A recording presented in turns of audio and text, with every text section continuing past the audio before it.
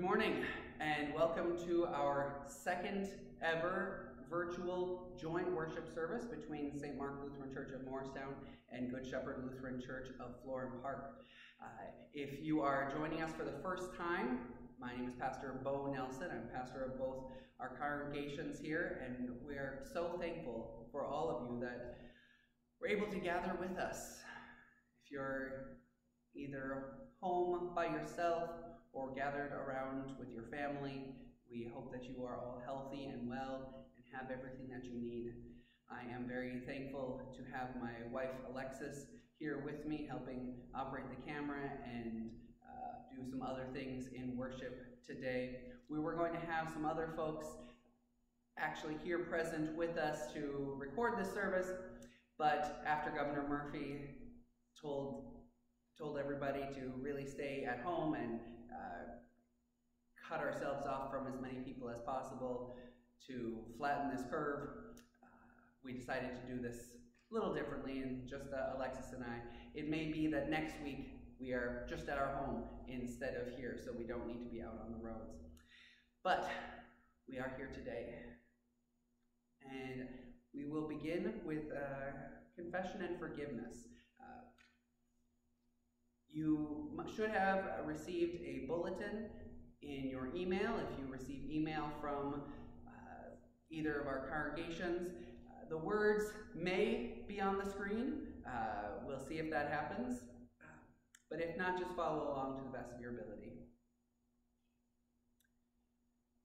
We begin in the name of the Father, and of the Son, and of the Holy Spirit. Amen. Almighty God, whom all hearts are open, all desires known, and from whom no secrets are hid, cleanse the thoughts of our hearts by the inspiration of your Holy Spirit, that we may perfectly love you and worthily magnify your holy name, through Jesus Christ our Lord. Amen. Let us confess our sin in the presence of God and of one another.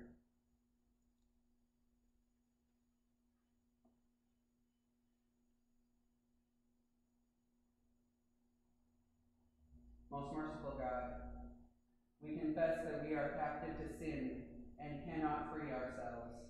We have sinned against you in thought, word, and deed, by what we have done and by what we have left undone. We have not loved you with our whole heart. We have not loved our neighbors as ourselves. For the sake of your Son, Jesus Christ, have mercy on us.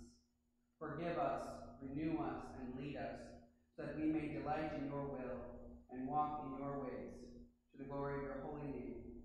Amen. In the mercy of Almighty God, Jesus Christ was given to die for us, and for his sake God forgives us all our sins. As a called and ordained minister of the Church of Christ, and by his authority, I therefore declare to you the entire forgiveness of all of your sins, in the name of the Father, and the Son, and the Holy Spirit. Amen. We sing together our gathering hymn from Evangelical Lutheran Worship, number 769, If You But Trust in God to Guide You. And again, we thank Arnie Osmondson and Roberta Vega, members from here from Good Shepherd, leading us in worship songs this morning.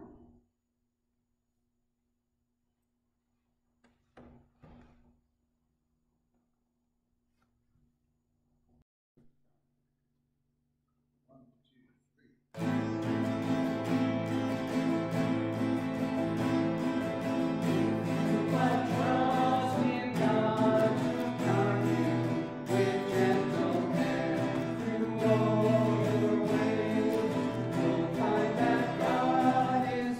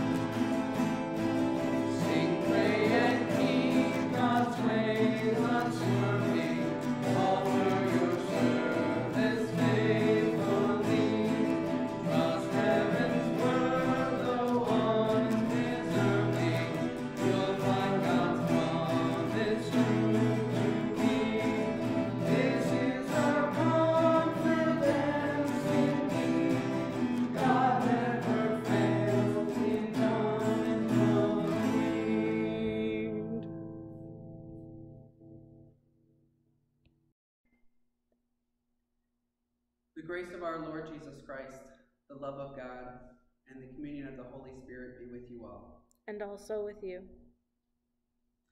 We sing together Kyrie eleison, which means Lord have mercy. And especially in this season of Lent, this fourth Sunday in Lent, and in this time of uncertainty, this time of change and turmoil, it's especially important to pray and ask God to have mercy. So let us sing our Kyrie.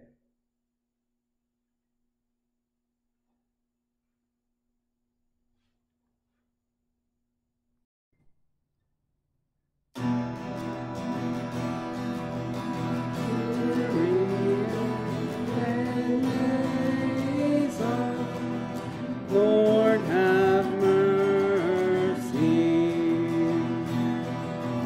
Christe eleison.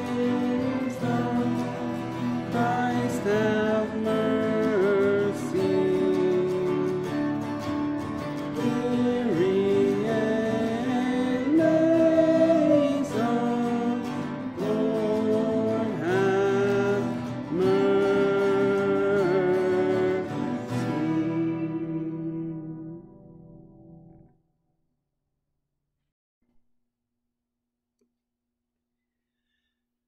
We now pray our prayer of the day for this fourth Sunday in Lent. Bend your ear to our prayers, Lord Christ, and come among us. By your gracious life and death for us, bring light into the darkness of our hearts and anoint us with your Spirit. For you live and reign with the Father and the Holy Spirit, one God, now and forever. Amen. For our two readings today from the 23rd Psalm and Ephesians 5, since we couldn't have other people be with us, I asked some folks to video themselves and send them to me so we could include them in our service. So we have the Jepson girls reading the 23rd Psalm, is our Old Testament reading today, and Miss Ingrid Davidson is reading our New Testament reading from Ephesians 5. Let us hear the readings of the Word. The Lord is my shepherd, I shall not be in want. The Lord makes me lie down in green pastures and leads me beside still waters. You restore my soul, O Lord, and guide me along right pathways for your name's sake. Though I walk through the valley of the shadow of death, I shall fear no evil, for you are with me. Your rod and your staff, they comfort me.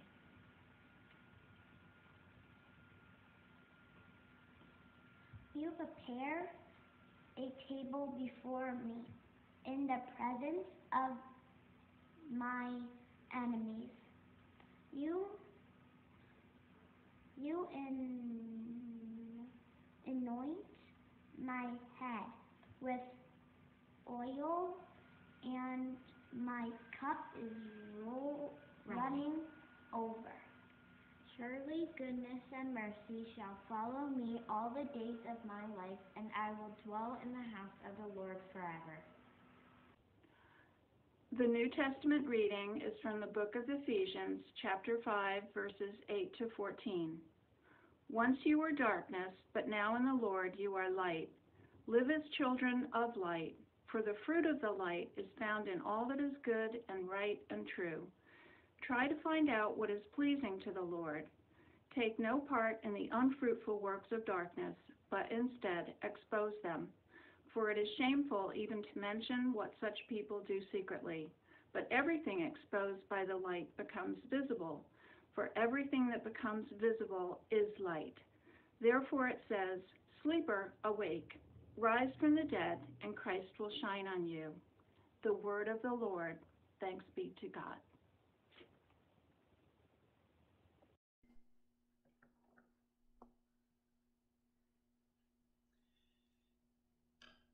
Our gospel today is from John chapter 9. It's a story of a man who was born blind who, because of Jesus, is now able to see. I'm reading it today from the Message version by Eugene Peterson. It's the Bible in contemporary language. It's actually very similar to the typical traditional version of Scripture that we use in worship on Sundays from the New Revised Standard Version. But it just simplifies it a little bit.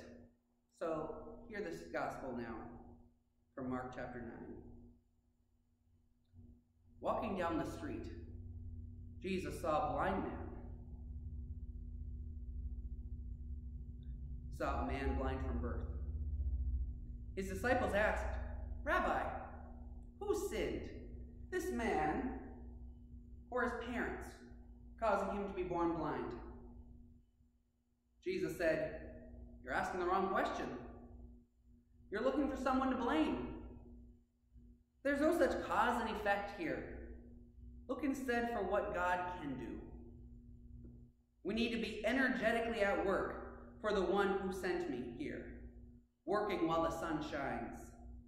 When night falls, the workday is over. For as long as I am in the world, there is plenty of light. I am the world's light."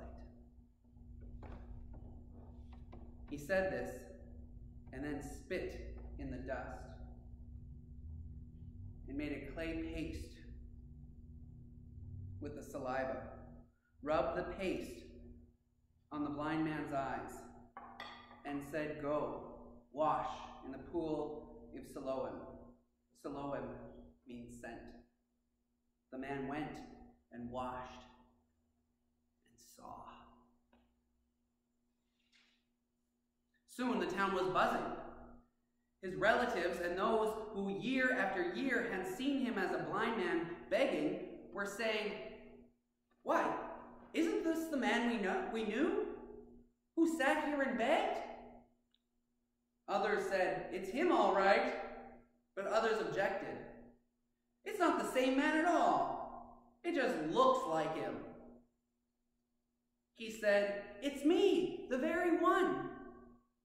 They said, "How did your eyes get opened?" "A man named Jesus made a paste and rubbed it on my eyes and told me, 'Go to Siloam and wash.' I did what he said. When I washed, I saw." "So where is he?" "Oh, I don't know." They marched the man to the Pharisees. Now this day, when Jesus made the paste and healed his blindness, was the Sabbath. The Pharisees grilled him again on how he had come to see. He said, "He put a clay paste on my eyes, and I washed, and now I see." Some of the Pharisees said, "Obviously, this man can't be from God. He doesn't keep the Sabbath." Others countered, "How can a bad man do miraculous God-revealing things like this?" There was a split in their ranks. They came back at the blind man. "You're the expert. He opened your eyes. What do you say about him?" He said, "He is a prophet." The Jews didn't believe it. Didn't believe the man was blind to begin with. So they called the parents of the man, now bright-eyed with sight. They asked him, "Is this your son, the one you say was born blind? So how is it that he now sees?" His parents said, "We know he is our son, and we know he was born blind. But we don't know how he came to see. Haven't a clue about who opened his eyes. Why don't you ask him? He is a grown man, and he can speak for himself." Now his parents were talking like this because they were intimidated by the Jewish leaders who had already decided that anyone who took a stand that this was the Messiah would be kicked out of the meeting place, the synagogue. That's why his parents said, "Ask him, he's a grown man." They called for the man back a second time, the man who had been blind, and told him, "Give credit to God. We know that this man is an impostor. He replied, "I know nothing about that, one way or the other. But I know one thing for sure. I was blind, and now I see."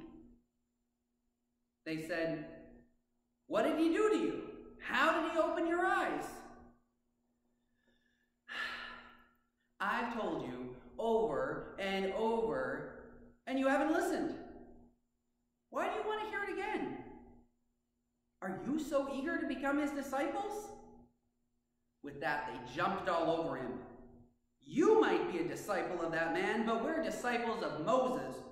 We know for sure that God spoke to Moses, but we have no idea where this man even comes from."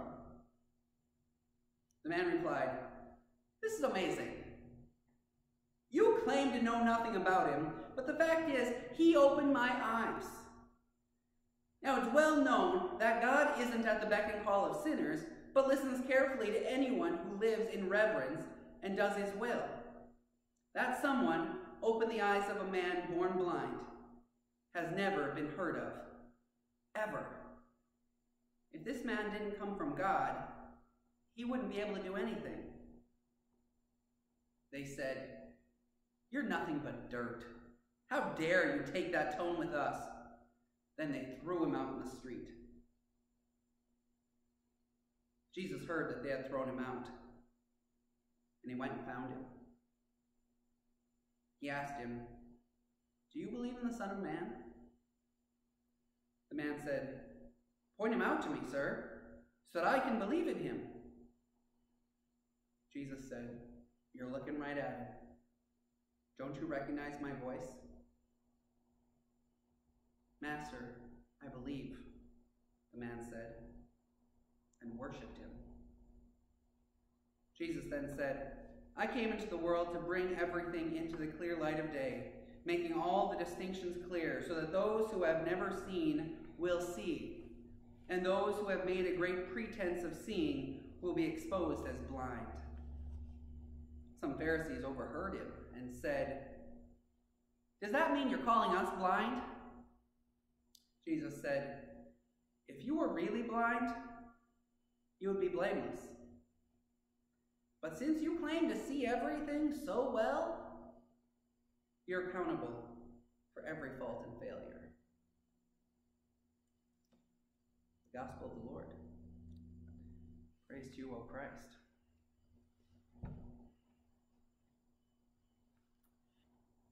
Would you please pray with me?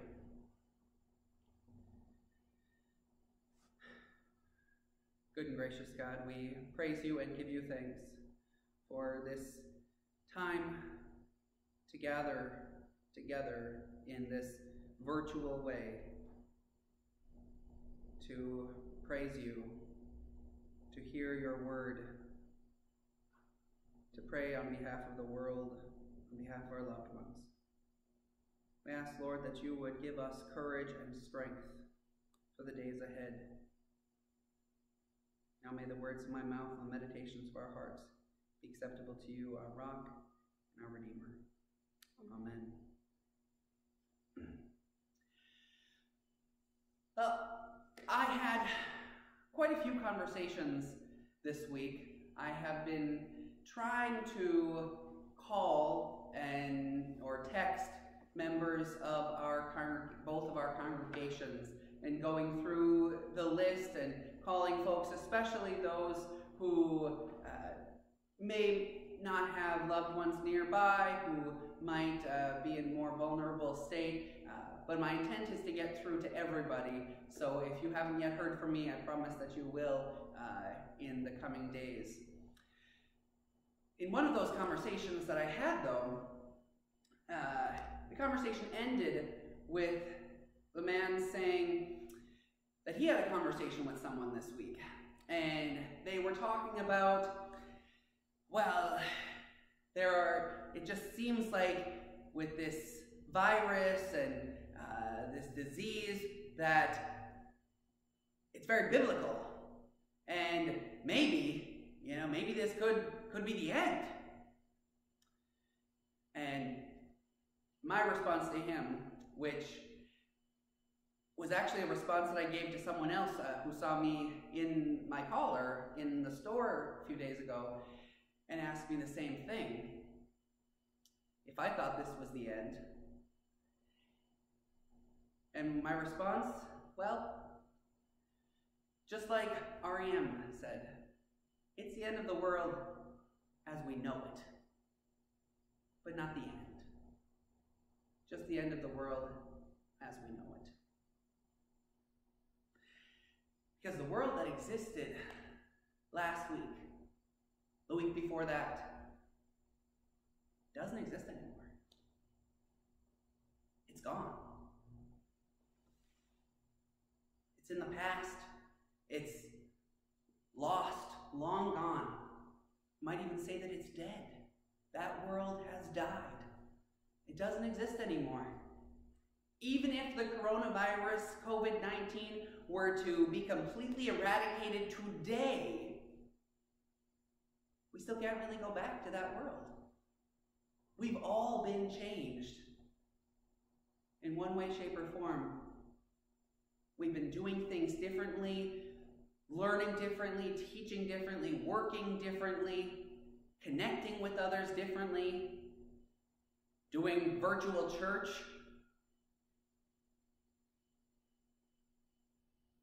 We weren't doing most of those things 2 weeks ago, a week ago. Yes, it's the end of the world as we know it. In our story today, in our gospel, we encounter a man who was born blind. He didn't become blind at a certain point or because of a disease or something like that. He was born blind. He was born differently abled. He was born without being able to see light and color. And he had to figure out how to live life in his own body and in his own skin, as we all do, just differently. And he did that for his whole life. So was the man's world, was it a bad world? This world that this man lived in? No, it was just different. It's a different world. The story opens with the disciples, however, making an assumption that the reason that this man was blind was because either he sinned or his parents sinned. They thought there was some behavior, something that somebody did to cause this physical disability. Jesus said that's not the question. That's not what it's about. And especially in John's gospel. We're talking the Gospel of John, remember. We're in here in this gospel for a few weeks. And in the Gospel of John, sin has nothing to do with moral rectitude. Doing things right or wrong. Sin in John's gospel is about not believing. Not believing that God sent Jesus. That Jesus is the one sent by God. That's, in John's gospel, that's the only definition of sin. Not believing. Not trusting, not being in relationship with God, with Jesus, the one he sent.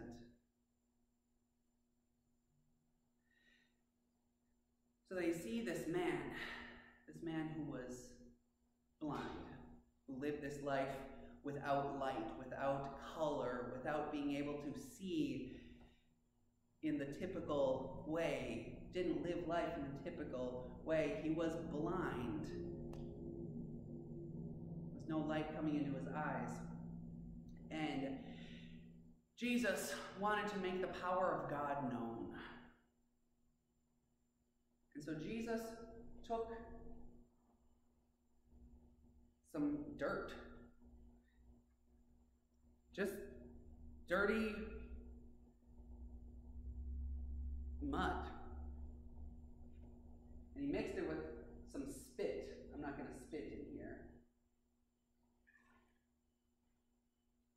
rubbed it together. He made a paste.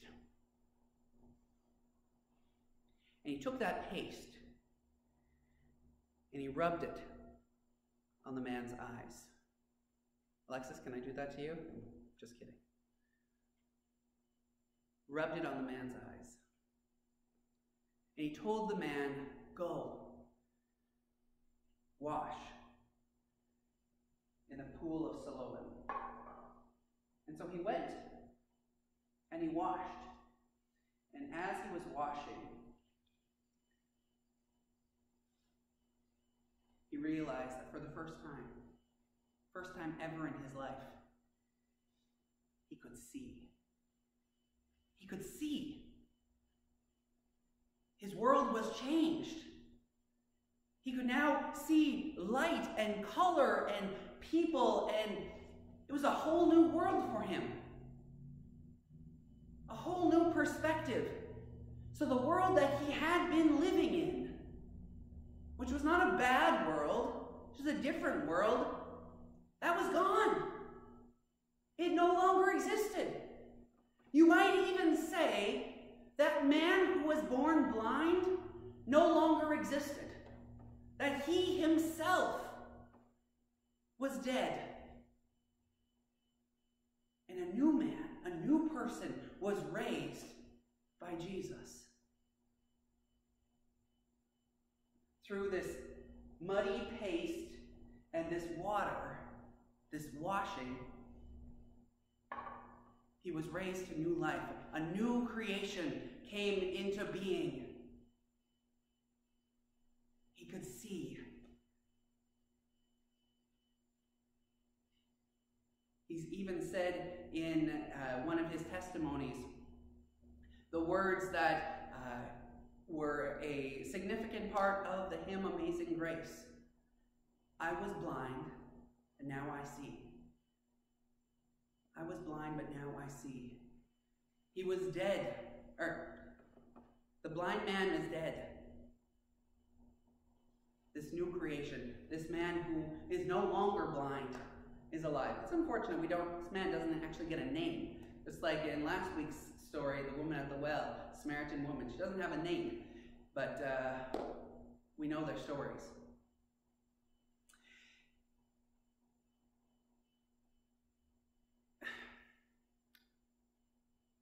So we have this man and his world which has been changed completely. And as I don't know about you, but as I've been looking at what we're going through right now, it seems like our world is changing. As I said at the beginning, the world from a week ago, 2 weeks ago, has gone. It's dead. It doesn't exist anymore. But we're not at the newness yet. We're not at what will be. We can't say we were dead and now we are alive again. We're somewhere in the middle. It's like this caterpillar. The man who was born blind, be this caterpillar. Living his life. Is the life of the caterpillar a bad life? No. It was just caterpillar life. But at some point in his life, or her life, the caterpillar makes a change.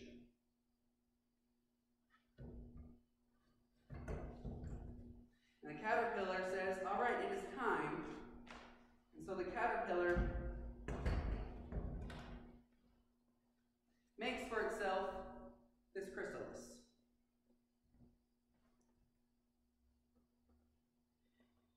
It goes into this chrysalis, it hangs itself from a tree. It finds a tree limb or a plant limb.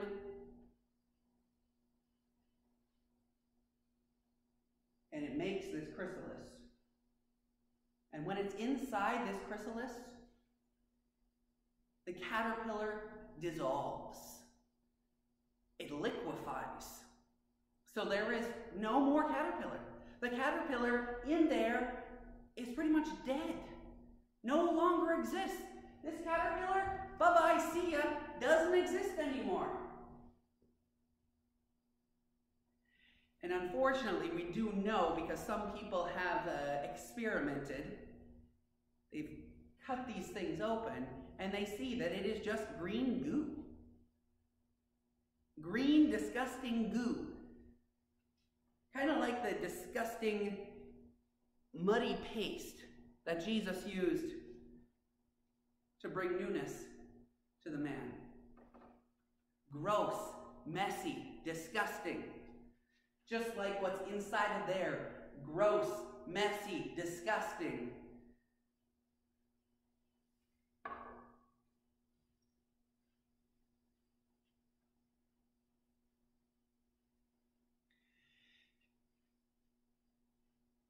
This is where we are at right now.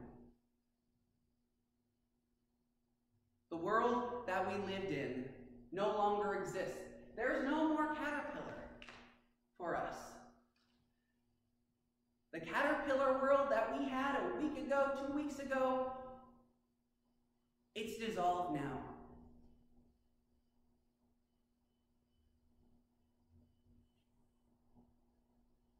And it has been messy, hasn't it? This past week has been so messy. People having to figure out how to do life a different way. People actually dying. People coming down with this coronavirus. Our governor even saying that it's in the hundreds now. It will likely be in the thousands here in New Jersey before that curve is completely flattened. There's been so much fear and anxiety. On all of that, the death, the disease, the pain, the fear, the anxiety, all that is in here. All of that is the mud, is the goo that God is going to use to make something new. Because this is what God does. This is what Jesus did in our story, right? In order to take the blind man and give him sight, he used the muddy dirt. It wasn't a clean process, was it? This is not a clean process. Our lives have not been a clean process this last week. There has been pain, there has been sadness, there has been hopelessness and despair, fear and anxiety, actual death. But these are the things that God takes and uses. God uses to do the work that he actually wants to do. Now, there are some people that are going to say that God is at work in this coronavirus. Some might even have the audacity to say that this is God's punishment on humanity. I'm not going to even go anywhere near that. That's not the God that I know. We also can't jump off the other end and say God is absolutely nowhere in this, because we don't know. We don't know the mind of God. We don't know where God really is at work in all of what's going on. But we do know what God does. We do know what God promises to do. And that is to take the messes of our lives, to take the goo, the mud, the death, the pain, the hardships of our lives,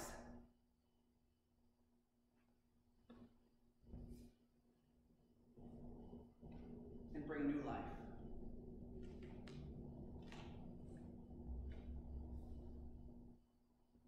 To bring newness. Butterfly life. This is what what God promises to do, to bring resurrection. Because we don't know what it's going to look like. But many of us have already experienced this, have we not? Experienced the death and resurrection of Jesus in our lives many times. We've gone through these difficult times. And did God leave us there? Did God leave us in the goo, in the mess? No, God brought us to new life. Brought us to where we are today.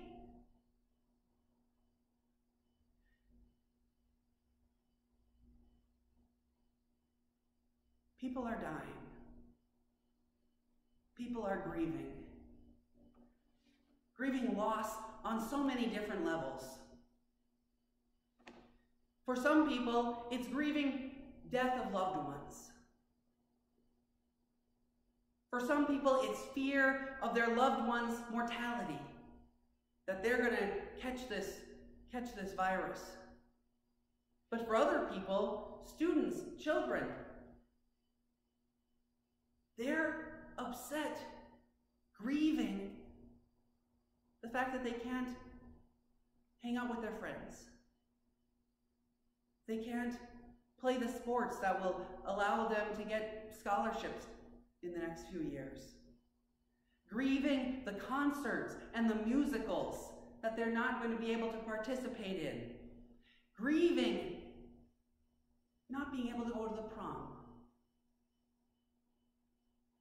Now, these things, death and playing sports, are a little different in weight, but it doesn't make them less important. It's still grief. It's still pain. And it's all what's going on in here. It's all the goo. It's all the messiness that God is going to take to bring new life. And this is what we hold on to, brothers and sisters. We hold on to hope. We hold on to the fact that that's what God is going to do. God is going to bring new life. This morning, as Alexis and I were sitting drinking our coffee, we were talking a little bit about what my sermon was going to be today. And I was talking about the butterflies, and she looked up on one of our shelves and noticed a wedding present that we had received nearly a year ago. Easter, April 12th, is going to be our 1-year wedding anniversary. Hopefully we'll be able to still get some nice takeout. But we received this as a wedding present. And we just recently unpacked it since we've been finally unpacking some of our rooms. And it's a wedding present we received from a friend. And we haven't put a picture in here yet. But as she was looking up at this frame surrounded by the butterflies, made her think about all of the memories that will go in here. Made her think about the anniversaries that we're going to be celebrating. Made her think about the babies that God is going to give us, whose pictures we can put in here. Think about the good, amazing memories that we will have. That's hope. And that's what we cling to. We cling to hope because we trust God. That God will give us goodness again. That there will be good times again.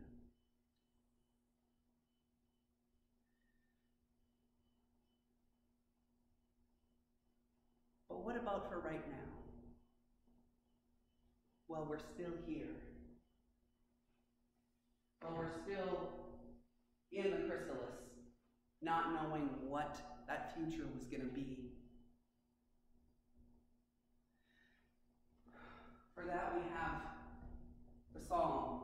Jefferson girls read earlier. The Lord is my shepherd. I shall not be in want. The Lord is my shepherd. I have everything I need. We have everything that we need. You have enough toilet paper. He makes me lie down in green pastures. He leads me beside still waters. At home, in the comforts of our home, we are still. We've slowed down. He leads me in right paths for his name's sake. Where is God going to be leading us in this time of slowness and stillness while we're staying put in our homes, as our governor has told us to do? Even though I walk through the darkest valley, yea, though I walk through the valley of the shadow of death, which is what we're doing right now.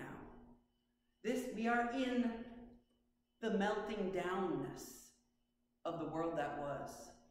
And we're waiting for what is yet to come. But we are walking through those dark valleys. God never promised us a rose garden.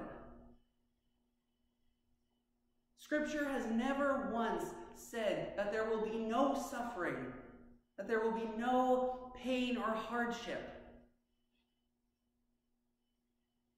What it does say is, even though I walk through the dark valleys, I fear no evil. Why? Because you are with me. And your rod and your staff, they comfort me. You prepare a table before me in the presence of my enemies. You anoint my head with oil, and my cup overflows. Surely goodness and mercy shall follow me all the days of my life. I don't like that translation because that's an inappropriate translation. The word isn't follow. Surely goodness and mercy shall follow me. The word in Hebrew is actually pursue. Like a predator pursues its prey. So what this is saying is that God's goodness and mercy is going to pursue us, even if we try to evade it, even if we don't want to look for it, even if we don't think that God is present. God's goodness and mercy is going to pursue us all the days of our life, and we are going to dwell in the house of the Lord our whole life long. To dwell in the house of the Lord is to be in God's presence. So, brothers and sisters, two things, two messages that I want you to take away from this. First is that that's coming. There are going to be memories to put in our photo frames. There is new life coming.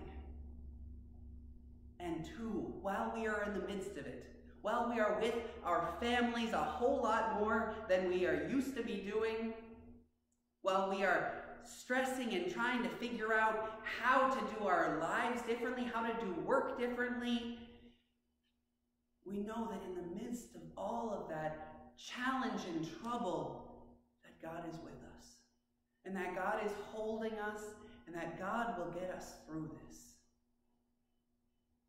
That God will never abandon us. This is our word for today, brothers and sisters. Let us cling to hope. Let us cling to the presence of God ever and always in our lives. Amen. Amen.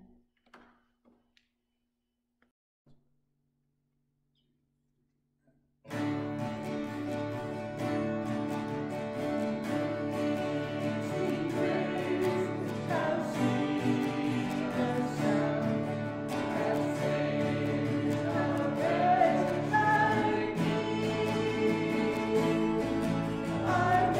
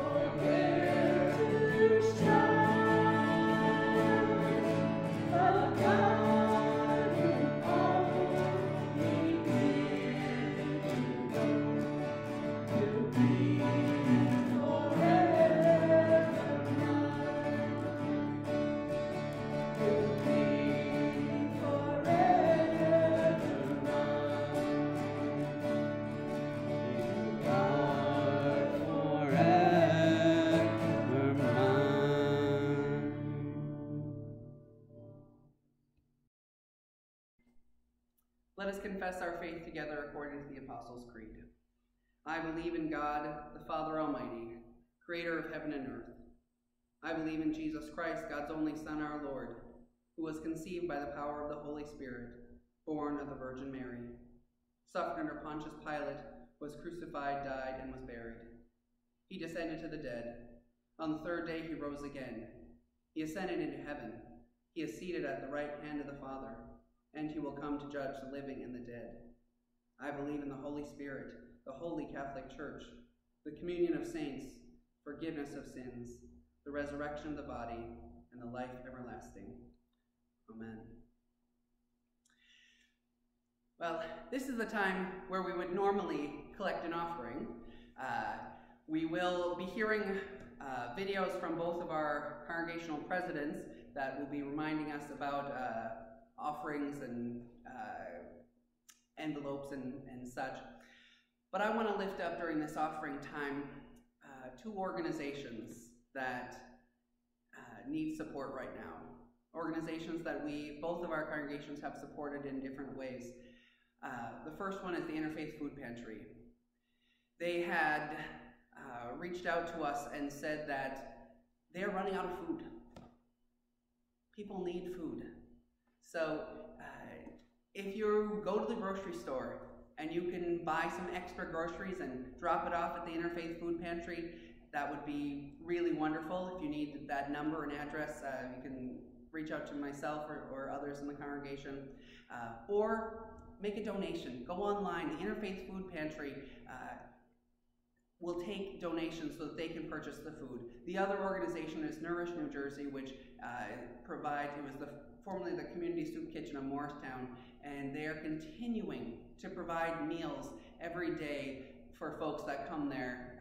And they're also needing to make sure that they can continue to support people. So if you have the ability to send a little bit their way and help them continue to feed people, that would be a really wonderful offering that you could make during this time as we continue to support our neighbors. And now we turn to the prayers of the people.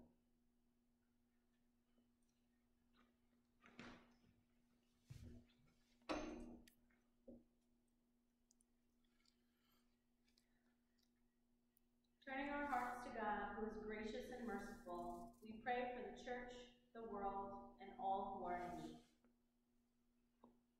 O God, our healer, show your compassion for the whole human family that is in turmoil and burdened with illness and with fear. Lord, in your mercy, Hear our prayer. come to our aid as the coronavirus spreads globally.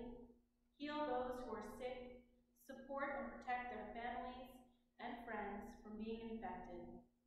Lord, in your mercy, Hear our prayer. grant us your spirit of love and self-discipline so that we may come together working to control and eliminate the coronavirus. We especially pray for all of those who are required and have the privilege and ability to work from home, including but not limited to teachers and students. Lord, in your mercy, Hear our prayer. make us vigilant, attentive, and proactive in the eradication of all diseases, malaria, dengue, HIV and AIDS, and others that create suffering and often result in death for many people. Lord, in your mercy, Hear our prayer. heal our self-centeredness and indifference that makes us worry only when the virus threatens us.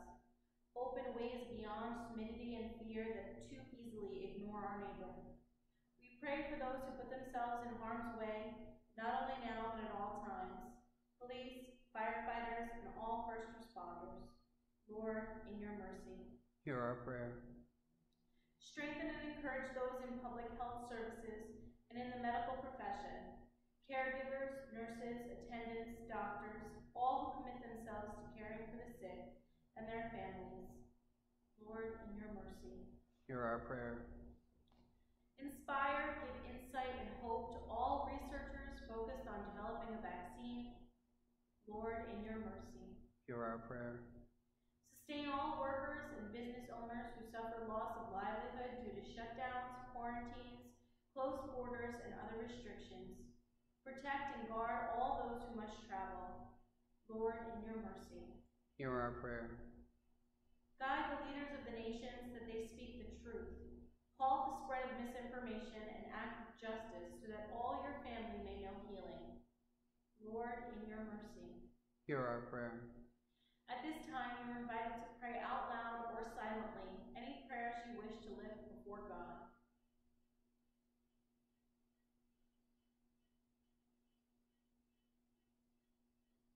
Heal our world, heal our bodies, strengthen our hearts and our minds, and in the midst of turmoil, give us hope and peace. Lord, in your mercy. Hear our prayer. Hold in your gentle embrace all who have died and who will die this day. Comfort their loved ones in their despair. Lord, in your mercy. Hear our prayer. According to your steadfast love, O God, hear these and all our prayers as we commend them to you. Through Christ our Lord. Amen. Amen.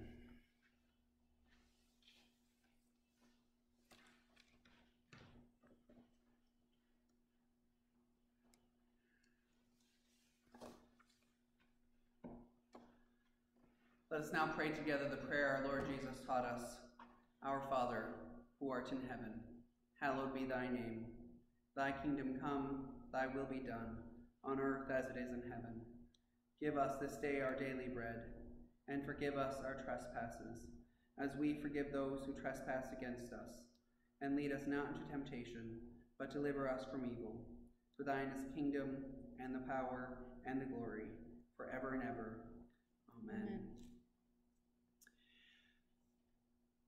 Well, at this time, we have a couple of videos, one from Glenn Durner, a council president of Good Shepherd Lutheran Church, and from Bob Burkhart, the council president of St. Mark, to bring greetings to you all from where they are at right now. I also want to add my own word to you all that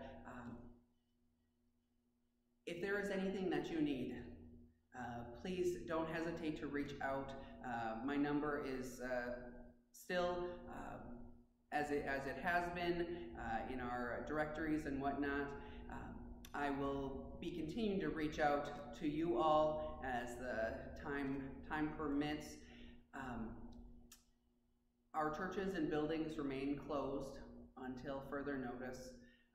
I do pray and ask that everybody can stay put as much as possible. It's tempting to go out and do whatever the things that we like to do, but if we can just stay put, go for a walk, sure, but try to stay put as much as possible. These services will probably be happening from the parsonage next week and going forward. We won't even come out here to church. So with that, I turned over to the videos from our council presidents.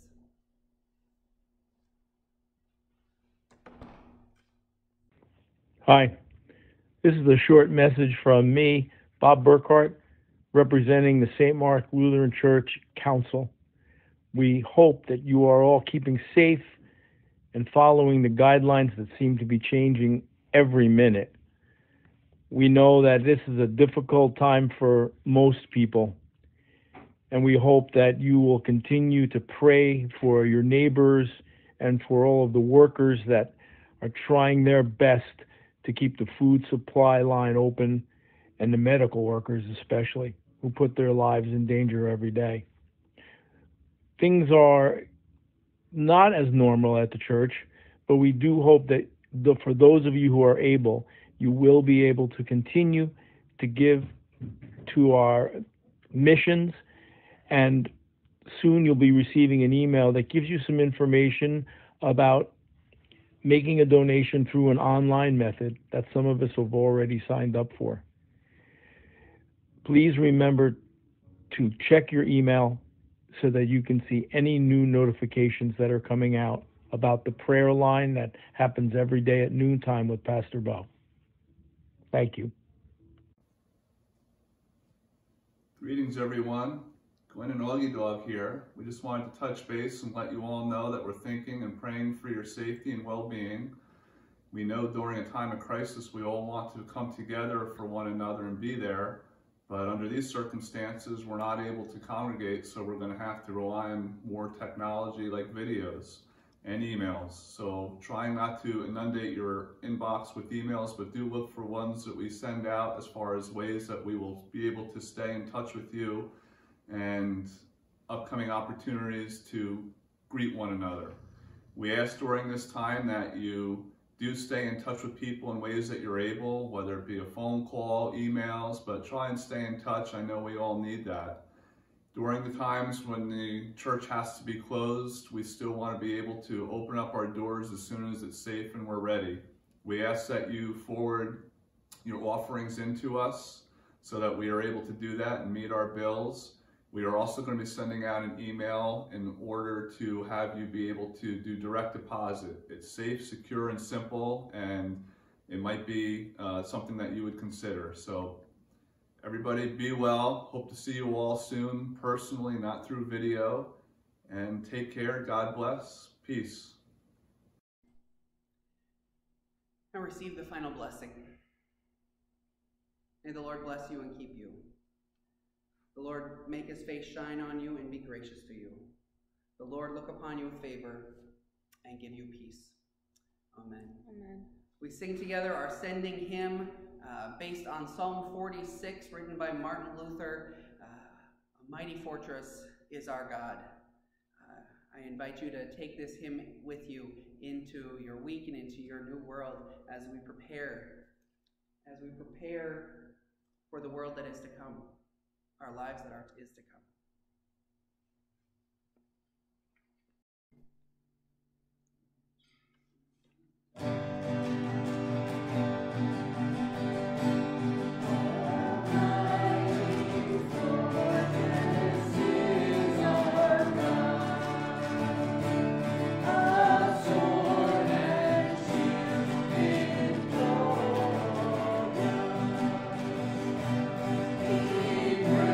The